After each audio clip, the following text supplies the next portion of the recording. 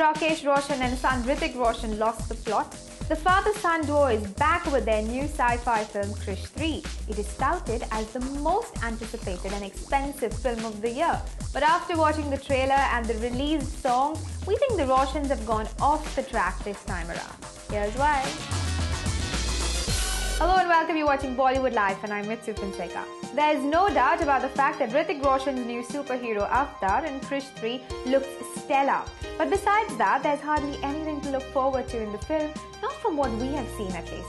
While Papa Rakesh Roshan has reportedly spent a whopping 200 crore rupees on the VFX alone at the Red Chilli Studios in Mumbai, the results aren't too convincing, especially in the part where Kangana Ranaut makes an entry. Her character looks obviously computer generated, and that you certainly don't expect from a superhero film aimed at blowing your mind with its visual effects, right? Also, whatever you see in the trailer ain't so great, not enough to make your jaw drop, sadly. We have seen it all in Hollywood films umpteen times over. Besides that, while music played a big role in Koi Mil Gaya's success, in this case it seems to be the other way around. The songs don't seem situational. That's fine up to an extent since Bollywood movies are obsessed with Naach Gana, never mind if they are needed in a movie or not. But overall, the music of Krrish 3 is just so blah. Don't believe us? Listen to the songs and tell us what you think.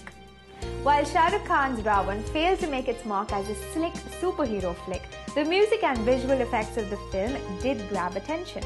But in Krrish 3's case, these two elements seem to be the biggest letdown so far. As far as the story is concerned, the trailer indicates what the film has in store. A superhero on a mission to save mankind, a villain who wants to destroy the world, and the superhero of course, and loads of dishum between the two.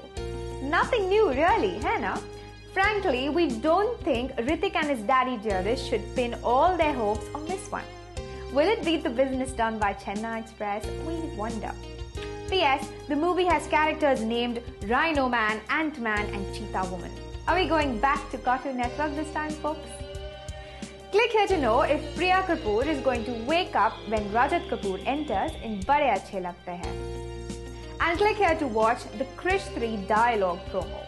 Don't forget to subscribe for the latest B-Town gossip.